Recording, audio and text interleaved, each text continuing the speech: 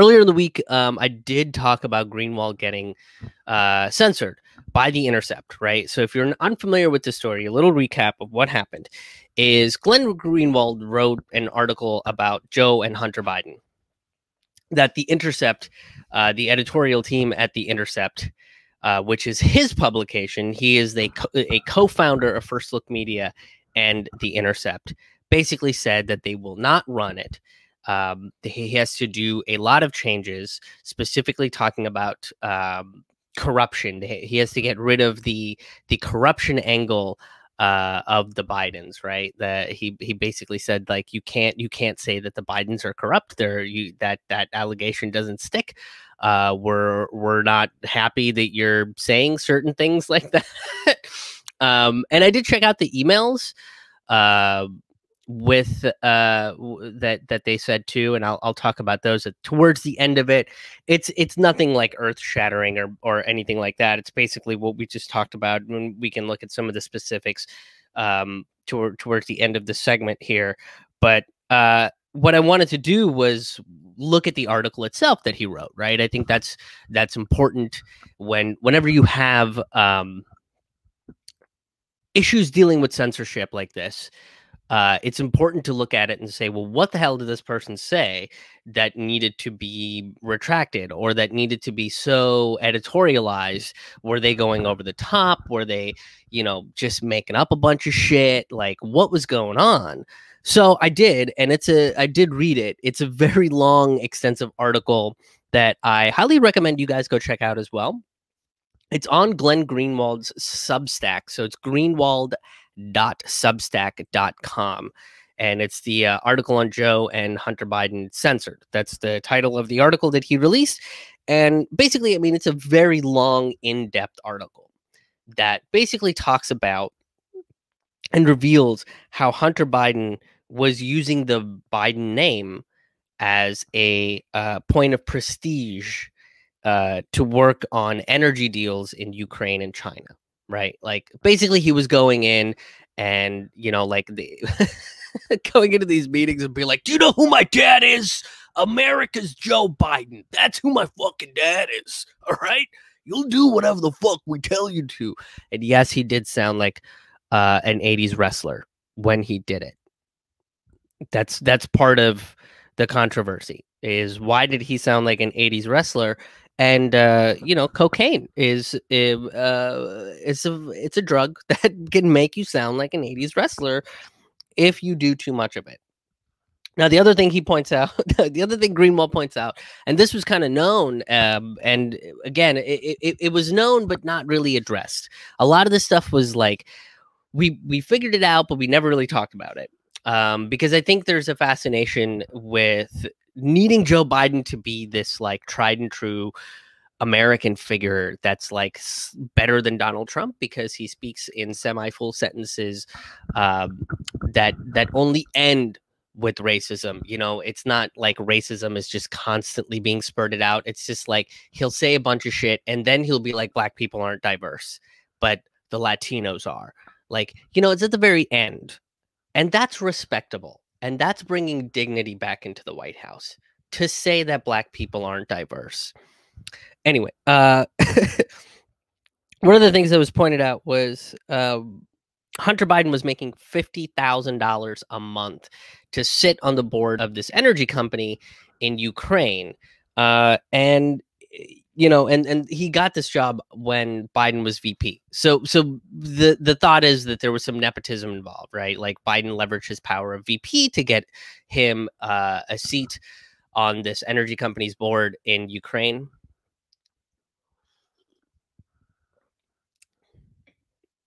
A job that I don't think Hunter Biden was particularly qualified for. I'm not sure if he was.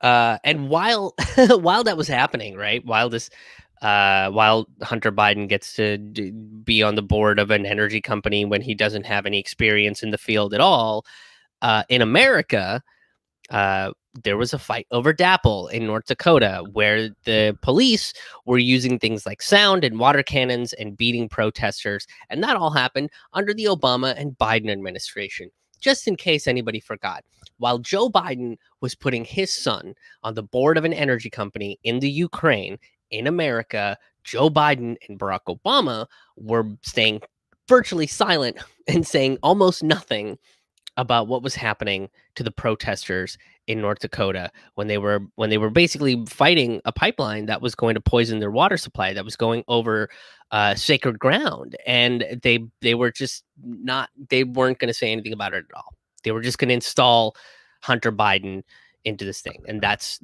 their big thing, right? That they were like, we need to do something about climate change. Well, there's a fucking fight happening to do something about climate change, and you're ignoring it.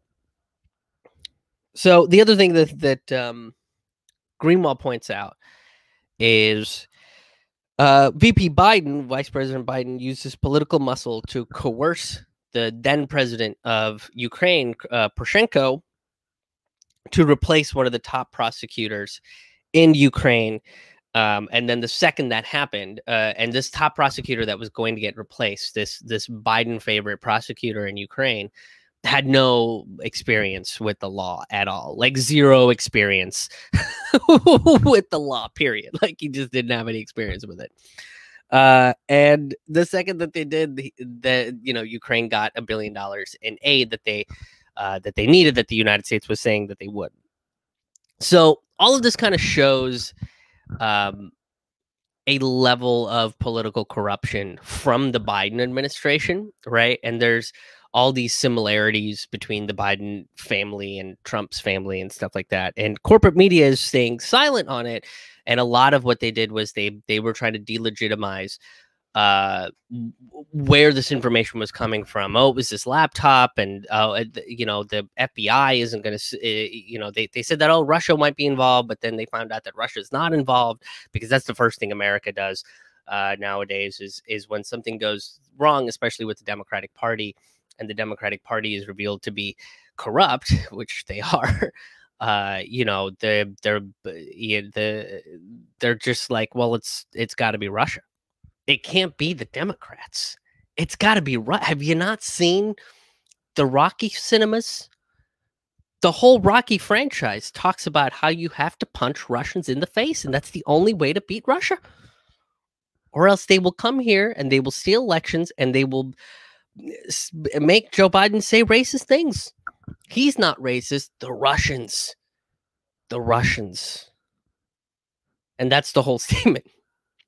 But that's part of the problem that the media was doing, is that they weren't giving this thing any sort of serious weight, and doing the job of a journalist, which is to dig and ask questions, which is what Glenn Greenwald did, and wrote this article basically pointing out the corruption between within the Biden family, right? And the question ends up becoming, why was this story censored? Why didn't the people at the Intercept, the editors in chief at the Intercept, not let one of the co-founders, who's contractually obligated not to be censored, like he can't be, like, you can't just deny an article that Glenn Greenwald wants to write at the Intercept, which is I mean that's fair, right? The point of the Intercept, as he wrote in one of the emails, was that the writers, the journalists, were not going to be censored by their editors. Their work was not going to be hyper editorialized, right? So what the editors are looking for is grammatical claims or personalized opinions about particular politicians or particular figures that they talk about. So if a journalist is also a climate change activist and starts writing about what's going on within the climate change movement, but then says, well, Exxon is a bag of dicks. They are a giant bag of severed penises. That's the only description I have. Well, then Glenn Greenwald's going to be like, this is probably a bit much and doesn't really have anything to do with the story. Whereas a comedian can say Exxon is a bag of dicks, and it's funny and true. But really what this shows is blatant corruption from the Biden end of things, right? Hunter Biden using the weight of Joe Biden's name to try to get energy deals, try to leverage these big energy deals, right? Well, and that basically sounds like what the Trump family does. They leverage their name. That's like basically all they have. Donald Trump is a master of fucking bankruptcy. Like that's his thing. That's what he does. He builds companies and makes them go bankrupt, and then he cashes out at the end. That's like his thing, right?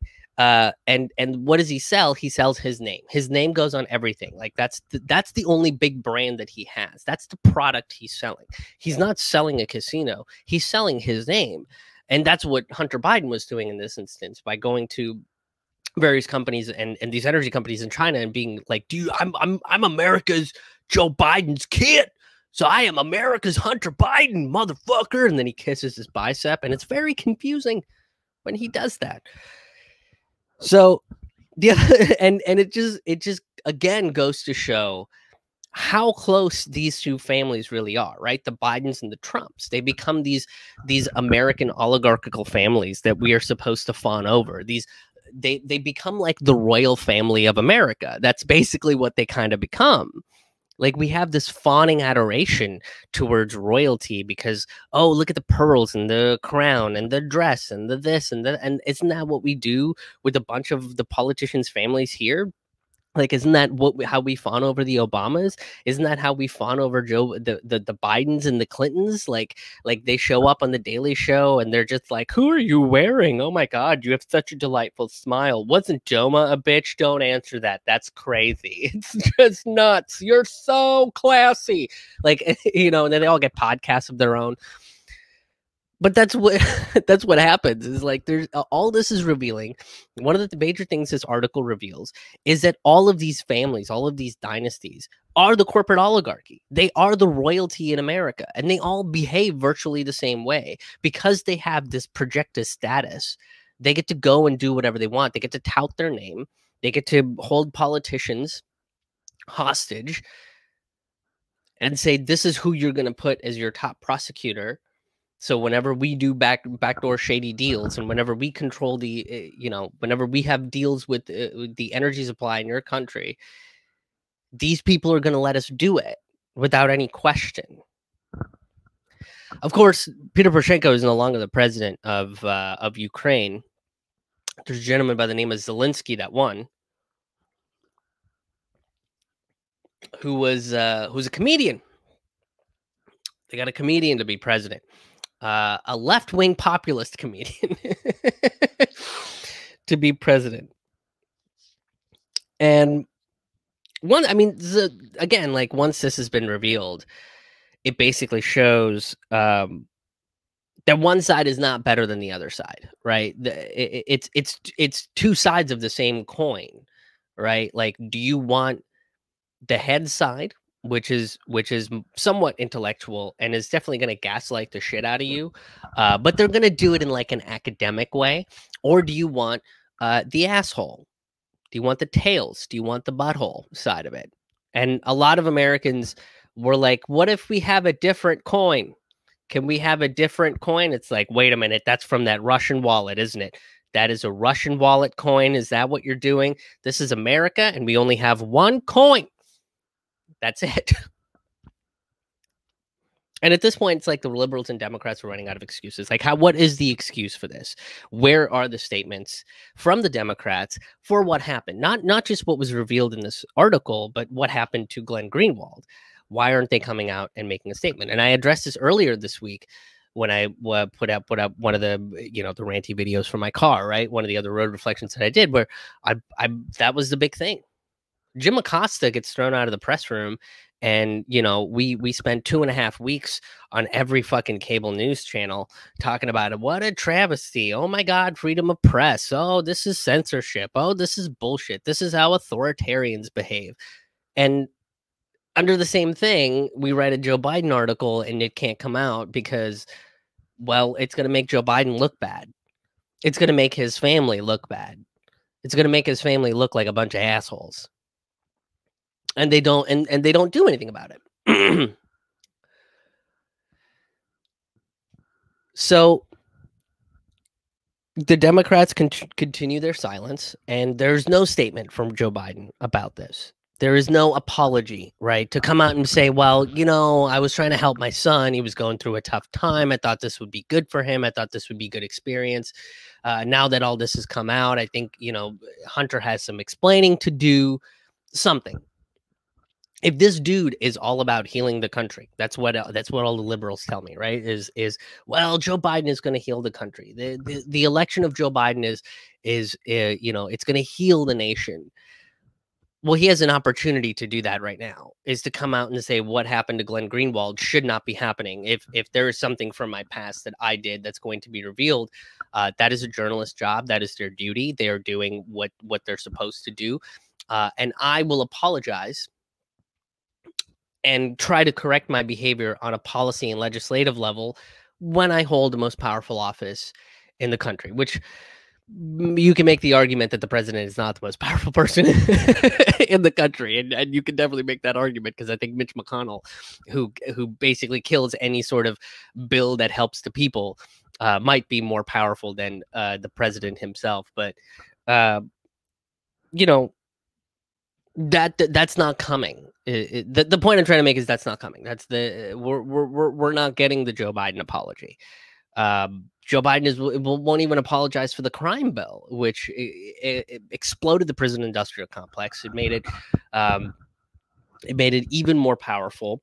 It put innocent people in prison. It continued to put innocent people in prison, people of color in prison. It created the police brutality problem that we have today. And he ignores all of that. He doesn't address it. He doesn't talk about it. And he talks about how proud he is that he wrote the bill. And this is some shit that he's been pitching. The crime bill went out in '94, but he was pitching shit like this since the Nixon administration. So, I mean, that's a consistent record. Since the Nixon administration, like, he basically was in line with Nixon's plan with the war on drugs, which was specifically to destabilize Black communities and anti-war communities. That was revealed by John Ehrlichman in an interview. That's specifically what the Nixon administration was trying to do with the war on drugs. Now, Greenwald did question the Biden administration. There was a couple questions that I wanted to share with you guys today. Let me pull this up here. Make sure I share the right tab. I think this is it. Yeah. Okay. So this is some of the questions that Greenwald asked the Biden camp there. He said whether he claims any emails or texts are fabricated, and if so, with specific ones. Fair question, right? You want to ask which one they believe is untrue and why. Whether he knows if Hunter did indeed drop off the laptops at the Delaware repair store, which is a big deal. That's one of the things that people are currently arguing over, is whether it was Hunter Biden that dropped off, or was it somebody else, you know, to claim the credibility of this laptop itself, which has revealed all this information. Whether Hunter ever asked him to meet with Burisma executives, or whether he in fact did so. Whether Biden ever knew about business proposals in Ukraine or China being pursued by his son and brother, in which Biden was a proposed participant, right? So that's what they were. The Biden kids, both of them, James and Hunter Biden, went to China and Ukraine, and they were pursuing these deals on behalf of Joe Biden, is basically what they were saying. And this is one of the bigger ones, is how Biden could justify so much energy as vice president demanding that the Ukrainian general prosecutor be fired, and why the replacement, Yuri, hopefully that's properly, Lutsenko, someone who had no experience in law, was the crony of Ukrainian President Peter Poroshenko, and himself had a history of corruption allegation, was acceptable if Biden's goal was really to fight corruption in Ukraine rather than benefit Burisma or control Ukrainian internal affairs for some other objective, right? Which are all fair questions that I think a journalist should ask a politician, especially a politician that talks about how much he's against corruption, how much he hates corruption, how much he doesn't want this and doesn't want, and then he basically puts one of the most corrupt politicians in charge of a different country. This is like regime change without having a war. This is like a Cold War regime change, right? This is like CIA internal tactics, spy games type shit. That then that's what Biden was doing. It was just like this. We've got to get rid of corruption. We're gonna do that by adding more corruption. That's what we're fighting fire with fire, corruption with corruption. That's how it's got to be done. Okay, look, man, come on. That's what he always does. Come on, it's they said that they were going to answer the questions, and then they never did. Right. So that was part of the problem is that the Biden administration just didn't talk about the corruption. They didn't talk about any of those questions. Some of those questions were like easy yes or no kind of questions. Is like, hey, did you know about your kid? Did you know that your kid's doing stuff like this? And that could have been like, no, I had no idea. I'm actually going to talk to him now because this seems really crazy and really fucked up that this is happening. But it's part of what a journalist is supposed to do. And what corporate media did is basically look at it and say, this is going to hurt Biden's chance to become a president. So here's the other thing is Biden's already president now. So, I mean, where are they at, right? Like, so now Biden can answer some of these questions. I mean, yes, Donald Trump is threatening to not leave the office. And I think there's, I just have this. I just got this image in my head of like MPD, and I'll tell you where this image comes from. I was in Chicago, and all these flights had been delayed because there was a tornado outside O'Hare, and they can't it's like you can't fly through a tornado, and the flight had been delayed. And I was flying to New Orleans to do some gigs, and I was like this close to just not being able to make the gig. But everybody, like, our plane comes in, everybody's cheering at the airport, and this old lady like rushes to the front, and they were like, "Hey, give us a little bit. We're gonna turn over the plane as quickly as possible." Right. We're gonna clean, and we're gonna get we're gonna get like the drinks and everything restocked on the plane. So give us a little bit. It's gonna take 10 minutes max. We got extra staff to get this done because we want to get you to your destination as quickly as possible. And this old lady fucking loses her shit and starts screaming at the person behind the desk, who has no control over how and when this plane is going to leave. And then I see these cops, right? Like, because they do I guess these cops were doing a check of the plane. And I see these cops in the back of the plane hear something, and they run through the plane, and they grab her, and she fights the cops. And basically what happened is there was 4 cops that had to take this old lady out of the airport because she was like threatening to assault one of the people behind the counter. There was like one person on each arm and each leg, like carrying her out of the airport, and she was yelling. It was fucking nuts. That's what I think. That's the image that came to my head when on Inauguration Day. Or whenever move-in day. When's move-in day for the president? Why are we talking about move-in day for the president? Whenever Joe Biden has to move his shit in, whenever that presidential U-Haul fucking shows up, I think that's what's gonna happen. There's gonna be like one fucking MP, Metro Police Department cop that's gonna be like carry Trump out. He's like, "I'm sorry, sir. I'm sorry, sir. I'm sorry." But it's like the image in my head is literally that woman. But with Trump's face. I face swapped Trump onto that old lady from the Chicago airport from 5 years ago. But my point being, this is a very loud, roundabout way of saying, at this point, I think Biden should be talking about this corruption controversy. I think he should be talking about what happened to Glenn Greenwald. If he really stands for freedom of the press, if he really stands for, journalistic integrity, then he should address what happened at the Intercept and this article specifically, and said that nobody should be firing or being forced to resign via censorship, over articles written about me and my record and so on. But he's not going to, because again, he's going to be a crypto fascist. And by basically saying nothing, he can make an argument that, well, at least I didn't say, fake news. I just didn't say anything at all. But silence is a political statement. Silence itself is a statement. The fact that you're not saying anything about it tells me that, yeah, you're fine with what happened.